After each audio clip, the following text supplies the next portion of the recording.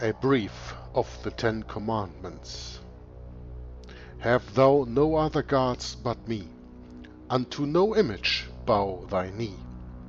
Take not the name of God in vain, nor Sabbath day do thou profane. Honor thy father and mother too, and see that thou no murder do. From whoredom keep thee pure and clean, and steal not, though thy state be mean. See that thou no false witness bear, and covet not thy neighbour's gear. O Lord, our souls to thee convert, and write thy laws into our heart. Hello and welcome everybody to a new video from Jörg, Joggler66, Hour of the Truth. Today we have the 7th of November 2017, and I've come to the mic to read to you another portion, number 9, of the wonderful book Martin Luther wrote and published in 1545 against the Roman papacy, an institution of the devil. This reading will bear the title, What are God, Christ, Church, World and Lawyers compared to the Pope? That's one of the sentences that we will meet during the reading, and I almost try to take a sentence out of the reading and make that the title of the video. Worked fine in the old German, it's going to work fine in English too, I guess. What are God, Christ, Church, World and Lawyers compared to the Pope? Now, before I begin new reading, I go back to the second paragraph on page 312, and we're gonna start with repeating what we ended with last reading, because last reading was quite intense, and what I am going to read now is building up on what I read last time. So that we can get the best understanding, I will just go 2 paragraphs back to the middle of page 312 and start reading there, but I will of course withhold my comments a little bit because I made them in the last reading. So for everybody who reads along in his own copy of the book, which is still Luther's Works, Volume 41, Church and Ministry, Part 3, I start on page 312 in the middle of the page on the second paragraph. This is why the Pope here lowers his guard and builds on the rotten foundation that because St. Peter alone replied he was the Lord over the other apostles and the Pope over all the world. There it is clearly in the text that Christ does not ask St. Peter, quote, "Who do you say that I am?" unquote, but he asks all the disciples, saying, "Who do you say that I am?" And St. Peter had to reply for all of them, and his reply had, at the same time, to be the reply of all, as just it happens in worldly and domestic spheres, when a servant, town clerk or secretary is the spokesman for the council, the community or domestic staff, but is not thereby the lord of the city. Or a lawyer or chancellor may speak the words of the emperor, king or prince, but is long way from being emperor, king or prince himself, just as the Pope, from these words of St. Peter, wants to be lord over apostles and the churches of all the apostles. That is rotten, I say, and the Pope will not last long if he does not bring up something better, as he will do now, as follows, quote, "And Jesus said to him, Blessed are you, Simon Bar-Jonah, for flesh and blood has not revealed this to you, but my Father who is in heaven. And I tell you, you are Peter, and on this rock I will build my church, and the gates of Hades shall not prevail against it. I will give you the keys of the kingdom of heaven, and whatever you bind on earth shall be bound in heaven, and whatever you loose on earth shall be loosed in heaven." Unquote. This is Matthew chapter 16, verses 70 through 20, as written in the book. As I said to you, I do not read from the King James Bible. If not necessary, I will just take the quotes as they are written in the book. Now, we are continue with the new part of the reading, and then you see, of course, because it's all hanging together. Now, if you have eyes, Martin Luther says, don't stick them in a bag. This is a German proverb. In German that sounds, wer nu hier die Augen hat, der stecke sie nicht in Beutel. Wer nu hier Augen hat, der stecke sie nicht in Beutel. So if you have eyes, don't put them in a bag. Or don't stick them in the bag. That's a literal translation of that German proverb. And of course that means that if you have eyes, use them to see. If you have ears to hear, hear. If you have eyes to see, see. And if you have a mouth to speak, speak. Speak up and protest the Antichrist. Anyway, now if you have eyes, don't stick them in the bag. And if you have ears, don't send them across the fields, so that you can see and hear how the Pope is there made Lord over heaven and earth, over church and over emperor. Christendom did not know of this important article of faith from the beginning until the papacy. Even the top lawyers, as said above, Johannes Teutonicus and Panormitenus, those desperate heretics, deny this and refuse to concede anything in the text to the Pope. But what are God, Christ, Church, world, and lawyers compared to the Pope? Quote, Simon Bar-Jonah, says the Lord, you are blessed. Unquote. Good for you, O Simon, that you know that I am the Messiah and the Son of the living God. Your father John did not teach you this, for this is what Jesus calls him in the last chapter of John.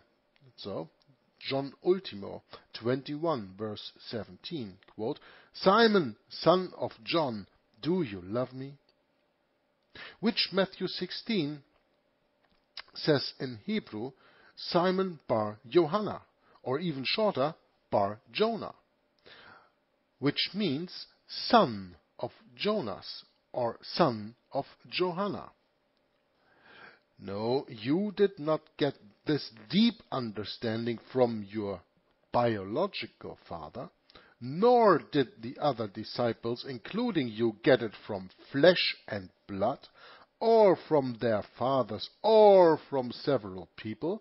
Rather, my Father in heaven has revealed it to you. In these few words of Peter, which he confesses with all the other disciples, for they are all represented in Peter's reply, is included the whole of the gospel, indeed, all of Holy Scripture. What else does Scripture from beginning to end intend to say, except that the Messiah, the Son of God, should come, and through his sacrifice, like that of a lamb without blemish, as we read in 1 Peter chapter 1 verse 19, bear and take away the sin of the world, and thus deliver from eternal death to eternal salvation? Holy Scripture, Genesis 3 verse 15, her seed shall bruise your head. And Eve in Genesis 4 verse 1, as she speaks of Cain, quote, I have gotten a man with the help of the Lord, unquote. In their meaning, these words sound exactly like Peter's. For she wants to say, now I have the seed of the right man, the Messiah, the Jehovah, that is, God and Son of God, who is to do what was promised to us. But she mistakes the person. Otherwise, her words at this place are very similar to the words of St. Peter. See, a great thing like this is in St. Peter's words, that is, a true apostolic speech. This is what all the apostles, not only St. Peter, afterward preached in the whole world, and preach until the end of the world, for as was heard, not St. Peter alone, but the other through his mouth answered this question the Lord had put to them. The Lord has asked this question to all the disciples. They were all gathered together Jesus and his 12 disciples. And Jesus asked all of them, but not all could answer, so Peter was the mouth, the speaking mouth of all the 12. And Jesus did not address St. Peter alone, but the others also, and through his mouth answered St. Peter this question the Lord had put to all of them. This is what we have to understand, and where, of course, the Pope gives you a different explanation. He thinks that Jesus gathered with all his 12 disciples and just picked Peter and asked him alone. No. That's not how it happened. And the Bible reports that. The Lord then says, "And I tell you, you are Peter, and on this rock will I build my church." In St. John 1 verse 42, he calls him Cephas. You shall be called Cephas, Keph in Hebrew, Kepha in Chaldean, and Petros or Petra in Greek, Rupis in Latin, all of which means rock. In German, all of which mean rock in German, like the high rocks the castles are built on. Now the Lord wants to say, you are Peter, that is, a man of rock. For you have recognized the name and named the right man, who is the true rock, as Scripture names him, Christ. On this rock, that is, on me, Christ, I will build all of my Christendom, just as you and the other disciples are built on it through my Father in heaven, who revealed it to you. In plain German, one would say, quote, you say, on behalf of all, that I am the Messiah or Christ, the Son of the living God. Very well then, I say to you, you are a Christian, and I shall build my church on a Christian. Unquote. For in German, the word Christ means both the Lord himself, as one sings, Christ, the Lord is risen, Christ ascended to heaven. And he who believes in the Lord Christ, as one says, you are a Christ. Thus, Luke in Acts 11 verse 26 says that the disciples in Antioch were first called Christians, which is why names have survived such as Christians, Christendom, Christian faith, etc. So here our Lord gives Simon, son of Jonah, the name man of rock or Christian, because he, from the Father, recognized the rock or Christ and praised him with his mouth on behalf of all the apostles.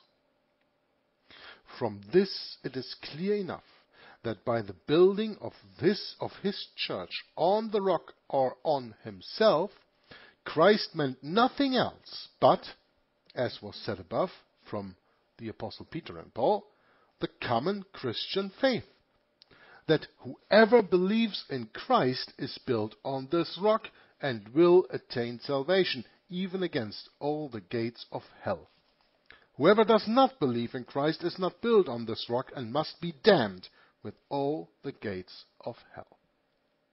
Now, the point is that we are to believe in Jesus Christ. We are not to believe in Peter, right? So, just think about it. If the Pope was right in his explanation that the church is built on Peter, then we are to pray and give honor and obedience and worship Peter, not Christ. Right? Because we are to worship the builder of the church, the cornerstone of the church. But that's Christ, not Peter, and not Peter's quote-unquote successor, which of course the Pope is even not, even though he claims to. He is not. But that's what the Pope does here. When he says that he is the successor of Peter, and on Peter the church is built, then we must worship him. But biblically, that is absolutely not, how do you say that? This is not confirmed by the Bible. It is only a papal explanation of what is written in the Bible. But the Bible explains itself. I don't need a pope to explain it to me. Because when I let the Pope explain the Bible, then of course he is God on earth. He is not. So let's read this last sentence again. I think it is very important that we understand this correctly. From this it is clear enough that by the building of his church on the rock or on himself, Jesus Christ meant nothing else but, as was said above from the Apostles Peter and Paul, the common Christian faith that whoever believes in Christ, not who believes in Peter, because on Christ the church is built and not on Peter, whoever believes in Christ is built on this rock. The rock is Christ, not Peter, and will attain salvation, even against the gates of hell. But whoever does not believe in Christ is not built on this rock, and must be damned with all the gates of hell. This is the simple, the single, certain understanding of these words, and there can be no other. This the words clearly and convincingly prove, and they agree with the words in the last chapter of Mark Ultimo 16:16, quote, "He who believes and is baptized will be saved," unquote. And also with John 11:26, quote, "Whoever believes in me shall never die," unquote. Yes, I say, remember well and mark diligently that the Lord in Matthew 16 does not speak of laws. He does not speak of 10 commandments or the work we should do or could do, but of the Christian faith, or the work of the Father which he with the Son and the Holy Spirit performs in us, namely, that he spiritually builds us on the rock, his Son, and teaches us to believe in Christ, that we might become his house and dwelling, and is proven in 1 Peter 2 verses 4 through 7 and Ephesians 2 verses 19 through 22. Now I'm just going to open here my King James Bible, and then we're going to read 1 Peter 2 4 through 7. 1 Peter 2 4 verses 1 Peter 2, sorry, what am I doing here? 1 Peter 2 verses 4 through 7, "To whom coming as unto a living stone, disallowed indeed of men, but chosen of God and precious, ye also as lively stones are built up a spiritual house and holy priesthood, to offer up spiritual sacrifices acceptable to God by Jesus Christ. Wherefore also it is contained in the Scripture, Behold, I lay in Zion a chief cornerstone, elect, precious, and he that believeth on him shall not be confounded. Unto you therefore which believe he is precious, but unto them which be disobedient, the stone which the builders disallowed, the same is made the head of the corner." And when we turn to Ephesians chapter 2, let me just see, Ephesians chapter 2, and then verses 19 through 22, there we read, and this is of course now as the one before from the King James taken, Ephesians chapter 2 verse 19 through 22, quote, "Now therefore ye are no more strangers and foreigners, but fellow citizens with the saints and of the household of God, and are built upon the foundation of the apostles and prophets, Jesus Christ himself being the chief cornerstone, in whom all the building fitly framed together, groweth unto an holy temple in the Lord, in whom ye also are builded together for an habitation of God through the Spirit." Unquote. You see, Jesus Christ is the cornerstone, and we are all the bricks. And with that, we are building a temple, and Jesus Christ is the foundation. He is the rock, not the Pope. Martin Luther continues further, "And I will give you the keys of the kingdom of heaven, and whatever you bind on earth shall be bound in heaven, and whatever you loose on earth shall be loosed in heaven." This is Matthew chapter 16, verse 19. The Lord wants to provide well for His churches, built on Him and believing in Him, because they should preach and confess the gospel before the whole world and govern on the basis that Christ Jesus is the Son of God. He wants to have their words honored and not scorned, as though He were speaking personally from heaven. Now he who hears the gospel from the apostles or churches and does not want to believe should be sentenced to be damned. Again, if he should fall after he has believed and will not convert back to faith, he should be sentenced in the same way. He should keep his sins and be damned. On the other hand, he who hears and believes the gospel or turns from his sins back to faith should have his sins forgiven and should attain salvation. And he will consider such a verdict in heaven as if he had spoken it himself. See, these are the keys of the kingdom of heaven, and they should be used to give eternal retention and remission of sins in the church, not just at the time of baptism, or once in a lifetime, but continuously until the end. Retention for the unrepentant and unbelievers, remission for the repentant and believers. And here remember once again, and write it upon your heart, that the Lord does not speak here of laws or of the works we should do, but of His works, namely of retention and remission of sins. To retain or forgive sins is the work of the divine majesty alone. Do you hear what Martin Luther says here? To retain or forgive sins is the work of the divine majesty alone, not of man. So why are you going into a church and do an oral confession in the confession box? Why do you think that your priest can forgive sins?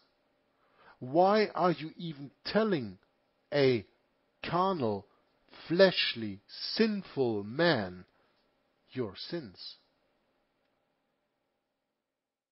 This is the reason for the intelligence network the Roman Catholic Church built during the Dark Ages. Right? So you say, well, they lost that today. No, they didn't. But the state works for the church, and therefore all the state agencies like NSA and CIA and all the other intelligence agencies are doing the work that the confession box did a few hundred years ago,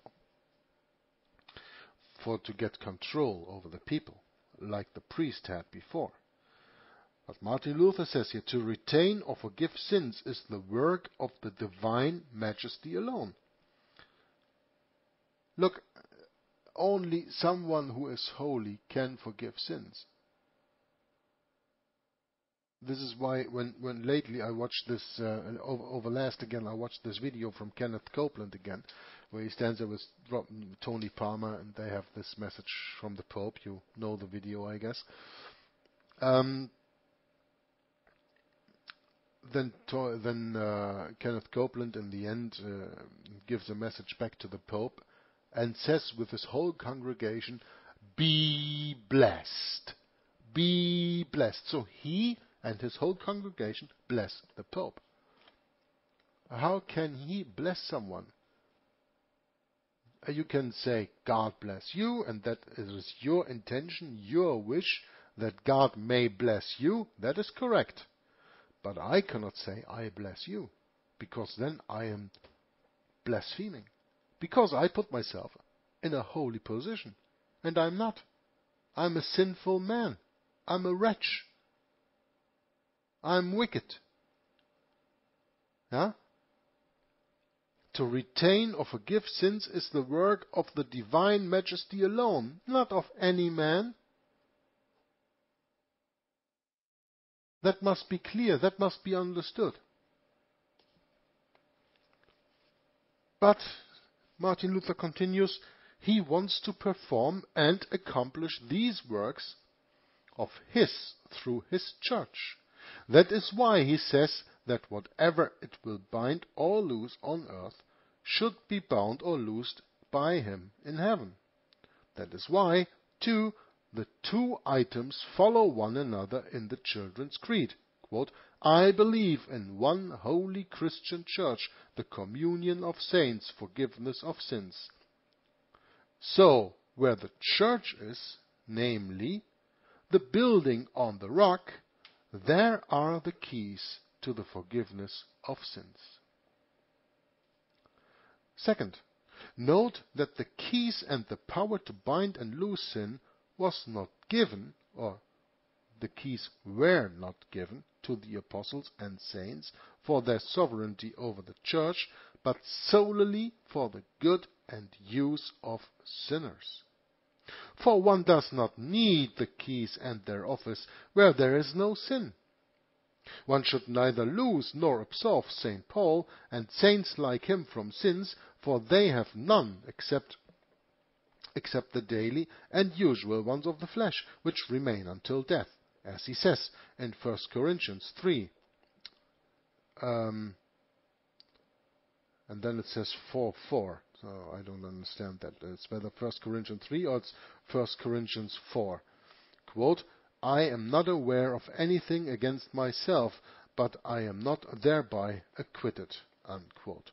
Now let me just check if that is now 1 Corinthians 4:4 or 3. I think there we have a 1 Corinthians 4. There we have a wrong. For I know nothing by myself, yet I am not hereby justified, but he that judges me is Lord. That is 1 Corinthians 4:4. So 1 Corinthians 3. Come on, 3 verse 4.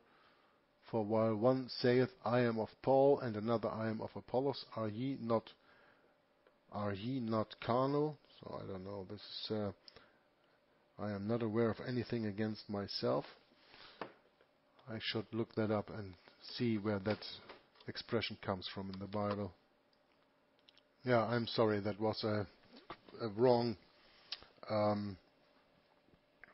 writing in the Bible when it says 1 Corinthians 3 verse 4:4. So that actually speaks of 1 Corinthians chapter 4 verse 4. In the book it is written, I am not aware of anything against myself, but I am not thereby acquitted.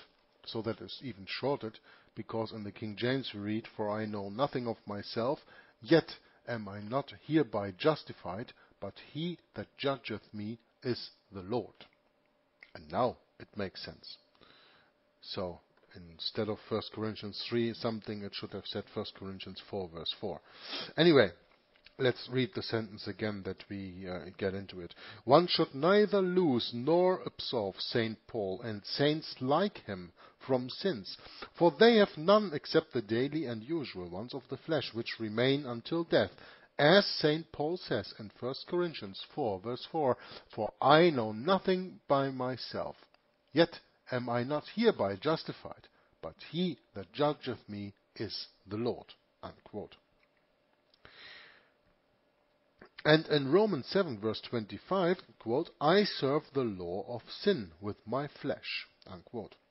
Instead, one should let them be commanded to the rock on which they are built. But they are necessary to the sinners who are not built on the rock or who have fallen off, so that one can build on them again. Thus, it is not a worldly power with which the bishops wish to boast and rule over the churches. It's grace, not power. Beneficium non dominium, as it says in Latin. It is grace, not power, beneficium non dominium, but is a spiritual power given for the good and salvation of sinners, so that they might seek and find these things through the bishops and churches as often as they need them, whereby the sinners should be saved, and not bishops, lords, and masters. Just as when a prince entrusts 1,000 gulden to his servant to share among several poor people, these 1,000 gulden should not make the servant rich or lord over the poor, but rather, as the Lord commanded, the gulden should be sought and found, freely and with no strings attached, by the poor people. He should show himself only a willing servant for the consolation and benefit of the poor people. Remember this well. It applies to the Pope. Third, mark well and remember that the keys were not given to St. Peter alone, much less to the Pope alone after St. Peter. Although the Lord was speaking only to Peter, Peter nevertheless stood not only for his own person, but in the place and person of all the 12 disciples with whom Christ had started to talk and question, as all the teachers before the Pope was instituted by the Emperor Phocas have understood, taught, and believed in all of Christendom, and still believe today in the Orient. Oh, what is the need of many words? Light cannot be darkness. In Matthew 18, verse 18, Christ is not speaking just to Peter, but to all the disciples. Quote, "Truly I say to you, whatever you bind on earth shall be bound in heaven, and whatever you loose on earth shall be loosed in heaven." Unquote. These are the same words about binding and loosing that he used above with St. Peter in Matthew chapter 16, verse 19, and even though there is no mention of the keys, it is nevertheless the office of the keys as was expressed in Matthew 16 so forcefully above. Now we find a little footnote here where it says the second edition of this treatise of Against the Roman Papacy and Institution by the Devil, it inserts here, "Yes, this is the text in which the promised keys, just as the lawyers wish, are indeed given. I tell you does not mean I shall give you, but I tell you and give you now." This is in the second edition of this book. And he is furthermore clearly speaking here of sin, which one should bind and loose, for shortly before that he speaks of the sinners who do not wish to hear, and says, quote, "Let him be to you as a Gentile and a tax collector," in Matthew 18, verse 17. And immediately afterward, "Truly I say to you, whatever you bind on earth," etc. And what is more, he says in the same place, quote, "If two of you agree about anything they ask, it will be done for them by my Father in heaven. For where 2 or 3 are gathered in my name, there am I in the midst of them." Unquote. Matthew chapter 18, verses 19 through 20. Very, very, very, very important part. If 2 of you agree about anything they ask, it will be done for them by my Father in heaven. For where 2 or 3 are gathered in my name, there am I in the midst of them. This is what I call true fellowship. This is what I call true ecclesia. True meeting of Bible-believing, Jesus Christ-following people. You don't need mega churches. This is the real church. For where 2 or 3 are gathered in my name, there am I in the midst of them. And the sentence before is also very important, that it says, "If 2 of you agree about anything they ask, it will be done for them by my Father in heaven." And another place in the Bible it says we can do nothing of ourselves, but we can do anything in Jesus Christ. And this is exactly what this is speaking about. Because for where 2 or 3 are gathered in my name, there am I in the midst of them. Always 2 or 3, huh? It starts already in the law and the prophets, or the so-called Old Testament. And it says 2 or 3 witnesses, right? Where 2 or 3 are gathered in my name, in the midst of them, there am I, Jesus Christ said. That is true church, true fellowship that you can have. Now we bear that even 2 or 3 assembled in Christ's name have the same power as St. Peter and all the apostles. For the Lord himself is there, as he says in John 14, verse 23, if a man loves me, he will keep my word, and my Father will love him, and we will come to him and make our home with him. Unquote. This is how it has happened that a person who believed in Christ has often resisted a whole crowd, like Paphnutius in the Council of Nicaea, and as the prophets resisted the kings, priests, and all the people of Israel. In short, God will not be bound by numbers, greatness, importance, power, or whatever is personal in people, but rather wants to be only with those who love and keep his word, even if they should be mere stable boys. What does he care about high, great, powerful lords?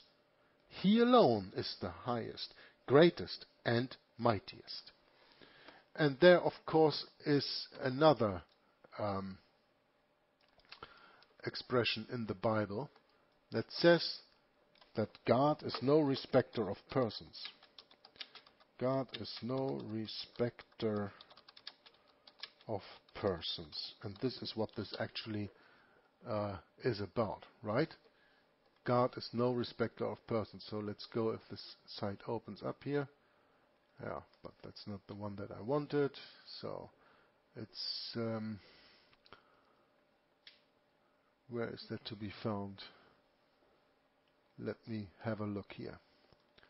In Acts 10:34 we find that in the King James Bible, then Peter opened his mouth and said, of a truth I perceive that God is no respecter of persons. Sometimes you can just take one verse out of the Bible and say with that anything that Martin Luther already said here. He goes back to Paphnutius in the Council of Nicaea, and as the prophets resisted the kings, the priests, and all the people of Israel. In short, God will not be bound by numbers, so it doesn't matter how many people say otherwise. He will not be bound by greatness or importance, power, or whatever is personal in people, but rather wants to be only with those who love and keep his word, even if they should be mere stable boys. What does he care about high, great, powerful lords? He alone is the highest, greatest, and mightiest, and that is why that God is no respecter of persons, as we can read in Acts 10:34. Of a truth I perceive that God is no respecter of persons. Because they are all the same. They are all born in trespasses and sins. They are all wicked. And even if they're not, they are all brothers and sisters, as the New Testament teaches us. There is no hierarchy in between. Okay, you can have an academic title or whatever, but that doesn't make you better than me. That only makes you here and there a little bit more studied in this or in that field, and that's all. That's it. But therefore you are no better person. You are no higher person. You have no more power or whatever than I have. Except, of course, I give that to you.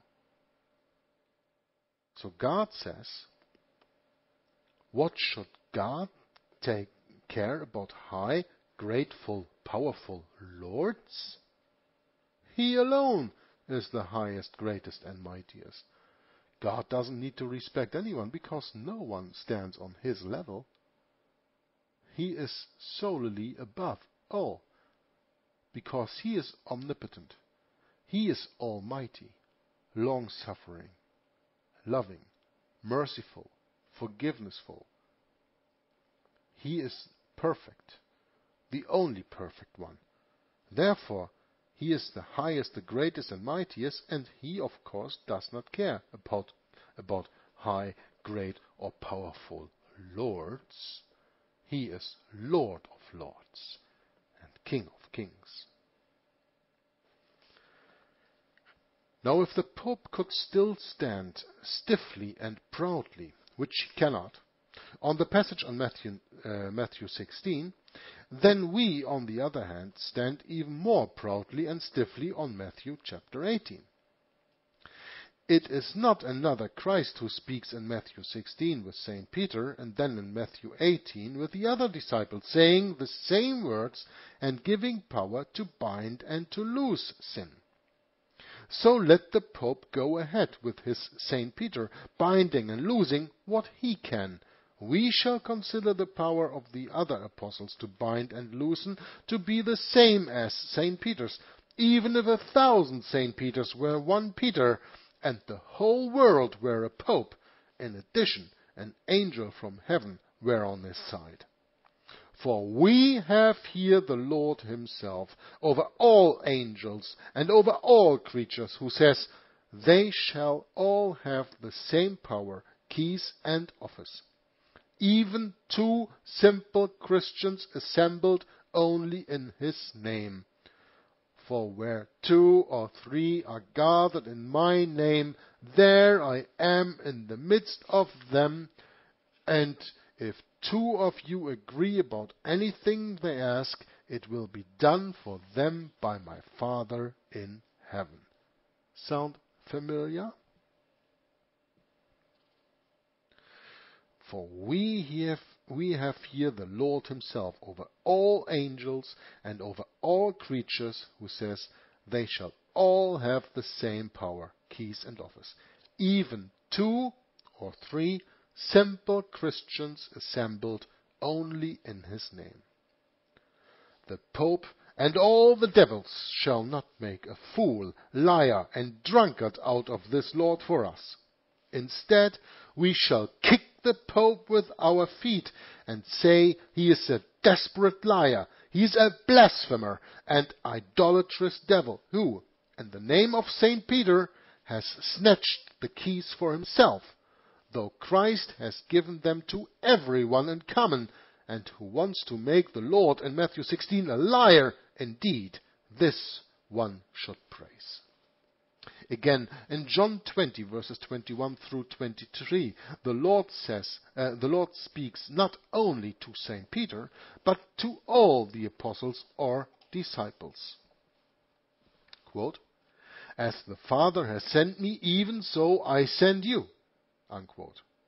And when he had said this, he breathed upon them, not only on St. Peter, and said to them, receive the Holy Spirit. If you forgive the sins of any, they are forgiven. If you retain the sins of any, they are retained. Now let's go to the King James Version. I just want to make sure that we read in the true Word of God, because I don't know the translation that they took here. This book is from 1966, remember?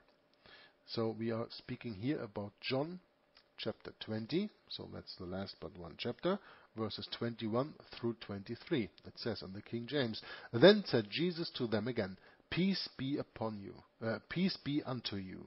As my Father has sent me, even so send I you. And when he had said this, he breathed on them, and said unto them, receive ye the Holy Ghost. Whosoever sins ye remit, they are remitted unto them. And whosoever sins ye retain, they are retained. Unquote. This is the true 1611 King James Bible version of John chapter 20, verses 21 through 23. As the Father has sent me, even so I send you.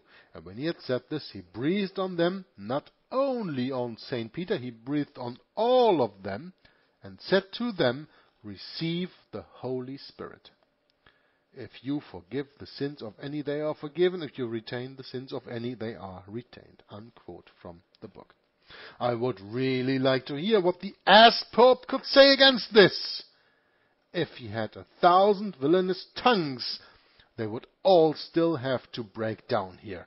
For the words of the Lord are clear. Quote, as the Father has sent me, even so I send you. You! Not thee alone, Peter. That is what I have preached at the Father's command and have built upon myself the rock. You should preach and build on just this and nothing else. And you shall all have the same power and keys to forgive and to retain sins. These are just the same words about binding and loosing that he said in Matthew chapter 16 to St. Peter about keys. This is the Lord himself who says these things. That is why we don't care what the ass-pope raves in his decretals. And here, so that we help the poor lawyers, John Teutonicus and Panomeritinus, two is the text in which the promised keys, Matthew 16, as they think, are indeed given to St. Peter, and he is restricted in his possession of them in order to make it clear that the promised keys of Matthew 16 were not promised to St. Peter alone, for the fulfillment of this promise is not given to St. Peter alone, but is given to all disciples. I say this as a favor to the poor lawyers. We theologians have stronger reasons and do not dispute about the future and present word. De verbo futuro e presenti, a reference of the exegesis of Matthew 16 and 18 by the canonists. In such high matters, we theologians have stronger reasons and do not dispute about the future and present world in such high matters. That is why the words that our Lord says to all of them, quote, if you forgive the sins of any, they are forgiven, unquote, mean just as much as though he addressed each one separately. See here, Peter, receive the Holy Spirit, if you forgive the sins of any, etc. See here, Andrew, receive the Holy Spirit, if you forgive the sins of any, etc. See here, James, see here, John, see here, Thomas, see here, Bartholomew, see here, Philip, see here, Simon, see here, Judas, etc., etc. It is just as much, I say, when he addresses them collectively as if he had addressed each one individually. And this is the same with Matthew chapter 16. Make sure that you understand that well. That is why he there speaks to Peter, but he could have also said, see here, Andrew, James, John, Thomas, Bartholomew, Philip, Simon, Judas. My Father in heaven revealed that to you. He could have said that to everyone individually, but he spoke to just Peter, who was the mouth of all the apostles. It is just as much, I say, when he addresses them collectively as if he had addressed each one individually. Each one had to accept it at the same time as the others, because it was said to all at the same time. That is why St. Peter cannot be understood to have the common keys and the common office of the keys, which is the forgiveness and retention of sin for himself alone or peculiar to himself over the other apostles. And there is no exclusiveness here, as the Roman asses patch and invent. Jesus Christ never ever took one of the disciples and put him above all the others. He did not take Peter and put them above the others. He did not take anyone else. He did not take Peter, he did not take James, John, Thomas, Bartholomew, Philip, Simon, Judas, whatever the names were. Jesus Christ handled them, treated them all as the same. They are brothers in Christ, and he is the head. He never made Peter the head, but the Pope explains it in that way, that he was made head, which he is not. He never was made head.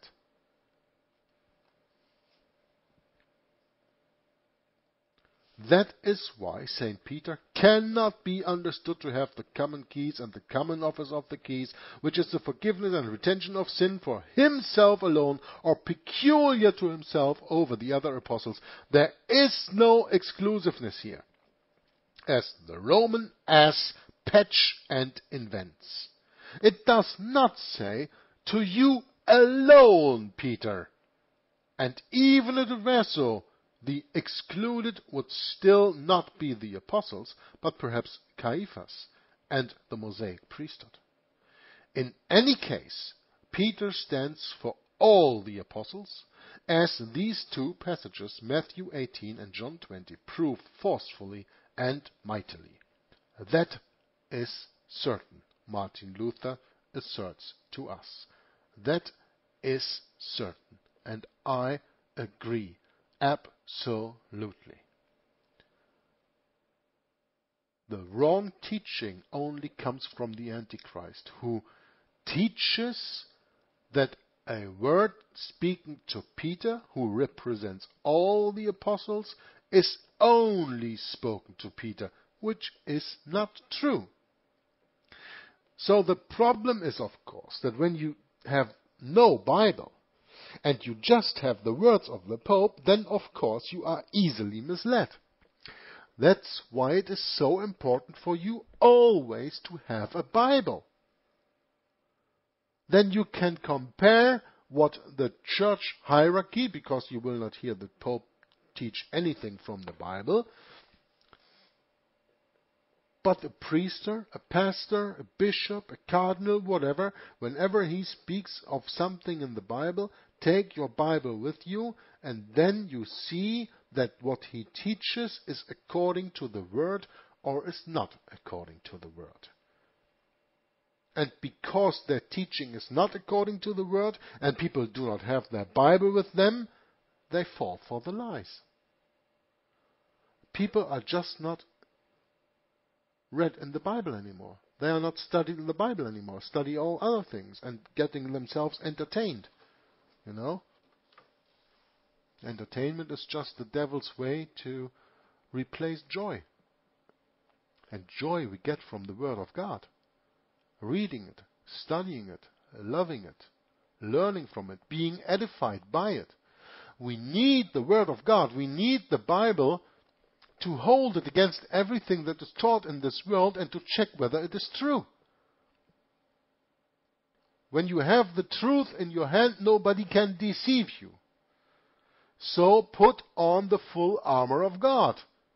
Take out the two-edged sword, the Word of God, and check everything against it. And you will so see through the popish, and every other Catholic and every other deception in this world. In any case, Peter stands for all the apostles, as these two passages prove forcefully and mightily. That is certain. Absolutely certain. Just take them. And then see what the Pope claims, and then see what the Bible says. Compare these two, and then you can say, you did research for your own. And the only thing that you found out during your own research is the thing that you can really believe. I can talk here until the cows come home. If you don't research it for yourself, you will never believe it. Because don't take me as a preacher. Don't take me as a teacher. I am a wretched sinner just like you. I try to open your eyes to the truth.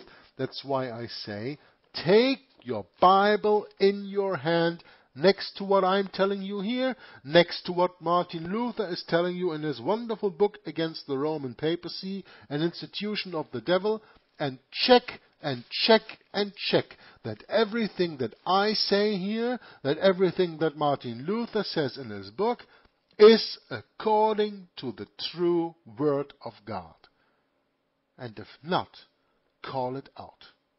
And if so, then repeat it and go out into the world and preach it and teach it and tell the people that the papacy is the Antichrist. There is no other Antichrist to look for. You know, in the past, I did a lot of broadcasts with Tom Friess. And Tom Friess always hammers the same point. The biblical, historical, and prophetic Antichrist. There is no future one, and there is no preterist one. I mean, who believes in the preterist anyway today? But today everybody believes in the future Antichrist. Now let me tell you one thing. In the time of Martin Luther and all the time before, there was no other teaching but the biblical teaching. So what we call today the historicist view, or what Tom Friess and other people call the historicist view, is the biblical view. It's actually the only view.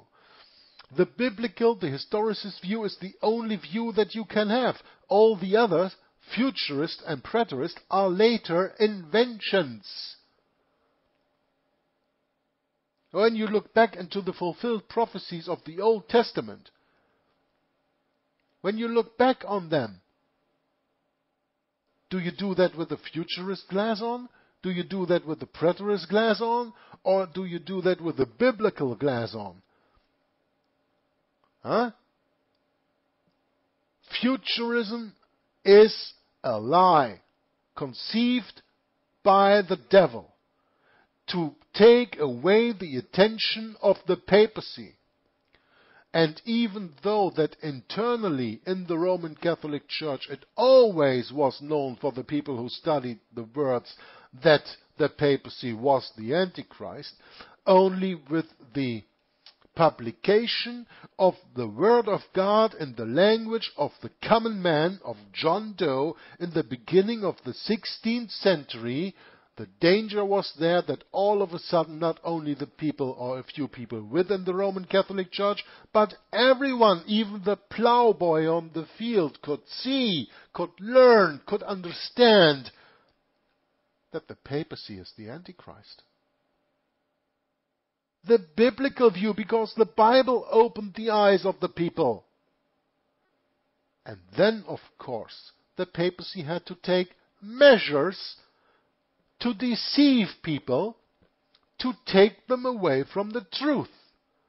And therefore, the Roman Catholic Church, with the help of the new-founded Jesuit order, invented the futurist and the preterist view. And all of a sudden you had three different ways that you could look at Bible prophecy. You could look through the futurist glasses, you could look through the preterist glasses, or you could look through the biblical glasses. So when you dismissed the futurist and the preterist view and held on to the Bible, well, the only thing that was left for the Jesuits to do was to forge your Bible, to corrupt your Bible, and that is why we have so many different Bibles out there. You know, when Kenneth Copeland and John Palmer said, Tony Palmer said, there are 33,000 whatever denominations out there, and that division is diabolical. There are maybe 33,000 different Protestant denominations out there, but how many Bibles are out there also? What about that division? Only one word can be true, and to me that is the King James. I'm not going to go into any discussion on that. I'm going to read to you in the future a wonderful book by David W. Daniels, Did the Catholic Church Give Us the Bible? And the latest point, then you can make up your own mind. Don't forget that I am also still continuing the series when I have any time An Hour of the Truth and Reading an Understandable History of the Bible by Samuel C. Gibb. I don't go into a discussion of King J onlyism, okay? That's something everybody has to understand for himself, that there is only one true word. And when there is one true word, how can there be 250 or 300 different versions of it? It can't, because the word that God speaks, He only speaks once. And that is the truth. Thy word is truth, the Bible says. At least my King James Bible says that. I don't know what your Bible says. So the point is, take off your futurist glasses, pick up the Bible, put on the full armor of God, take the two-edged sword that is His word, read it, study it, get edified by it, study it with the help of the Holy Spirit, and you will understand that only the view from out the Bible can tell you who the biblical, prophetic, and historical Antichrist is. There is no other possibility. You have to see it through the Bible. You have to explain it through the Bible. I cannot hammer enough on that point. You don't need books from James Aitken Wiley, Henry Grattan Guinness, and so many other authors about the subject, even though they wrote many good books. That's not the point. But you don't even need their writings. But the good thing in James Aitken Wiley and Henry Grattan Guinness is, in all their writings, they always point to the Bible, and they say, here it says so, here it says so. That's what you need to do. Pick up the Bible and get studied in the Bible, get edified by it. Get your wisdom from the Word of God itself, through the Holy Spirit. The biblical view is the only view. All the other views are invented lies. There is no futurist way to explain the Antichrist. There is only a futurist lie to deceive you to an Antichrist that is already long here. The biblical view is the only view God wrote. Whom you gonna believe? Francisco Ribera? Louis de Alcazar? Cardinal Bellarmine? Schofield? Westcott and Hort? Tischendorf? Or God? That's a question you have to ask yourself. And when you come to the conclusion that only God speaks the truth, then you will much more enjoy my next 10th reading of the wonderful book from Martin Luther, Against the Roman Papacy, an Institution of the Devil, where Martin Luther explains biblically and only from the Bible standpoint that the office of the papacy is the Antichrist of this world. Thank you for watching, listening, and commenting. And until next time, Joggler66 from Hour of the Truth says, God bless you. Signing off and bye-bye.